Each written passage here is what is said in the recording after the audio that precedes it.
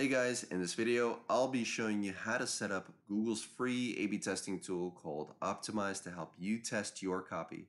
There are plenty of paid or freemium options available, but Optimize is dead simple to use and it requires minimal setup. So when you're ready to go, let's get started. Before we jump into Google Optimize, there are several things we need in place. Down in the video description, I linked a great guide that explains how to get Google Analytics installed on a WordPress website. Optimize won't work without Analytics, so this is pretty much a requirement, but once you do actually get the code snippet into your website or your client's website, it's trivial to install Optimize as it's literally just a single line of code.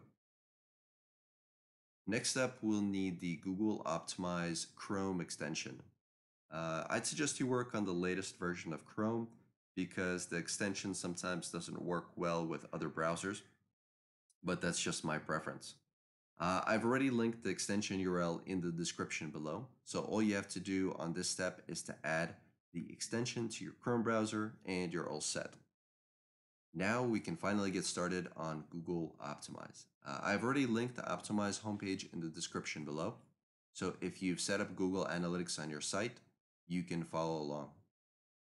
So in a nutshell, Optimize is composed of accounts, and each of these accounts has one or more containers, and each of these containers contains a single test, in this case our A/B test.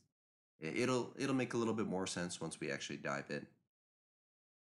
So if you'd like to actually create your own account, you can, but we'll start off with the account that's already provided.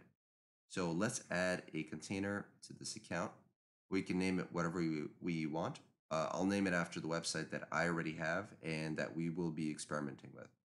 When you're finished, click create and we'll be taken to the experience page. On this page, you'll be able to create your first experience.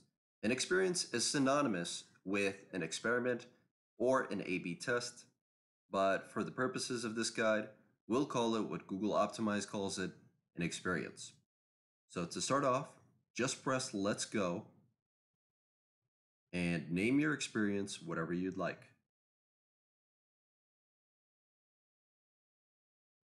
You'll also be entering the URL where you want to run this experience. In this case, it'll be the homepage of my own site.